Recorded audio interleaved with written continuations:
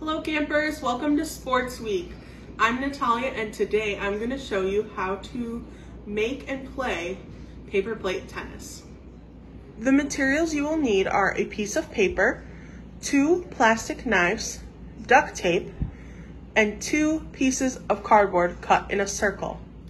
First, we are going to take our 2 pieces of cardboard that are already cut in circles and we get to decorate them.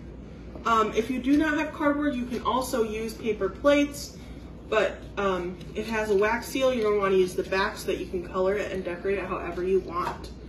So on one, I drew flowers, and on this one, I drew lines to make it look a little bit more like a tennis racket. And now I'm going to write CNH for Camp New Hope on it.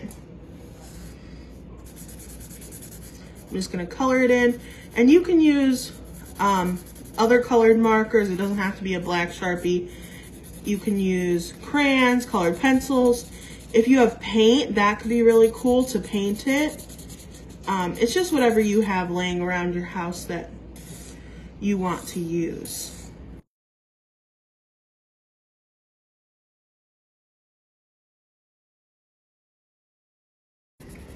All right, once they're all decorated, you have your 2 paddles for your tennis rackets. Then you're going to take your plastic forks. You can use any plastic utensil, so a knife, a spoon, a fork, whatever works for you. Or you can go out and pick a stick from outside, or if you have a popsicle stick, that could work really well too. So we are going to place our stick, and then we're going to take our duct tape and we are going to tape it on because we want it to be really secure so it doesn't go flying while we're playing. So I'm going to just do one more just to make sure it's extra secure and then do that to our other side. But since I wrote on this one, I'm going to want to place my stick so I can see it to make sure it's right side up when I'm playing. So I'm going to do the same thing with this one and tape it down.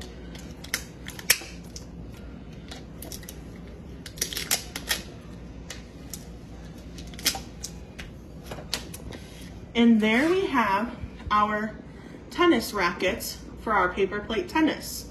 We're going to put those to the side. Now, I have around my house a piece of paper, and I can use this to make a ball to play, just like that, by crunching it up. You can use tin foil to make a ball and crunch it up just like that to play with. I don't have balloons just laying around, but I do have gloves.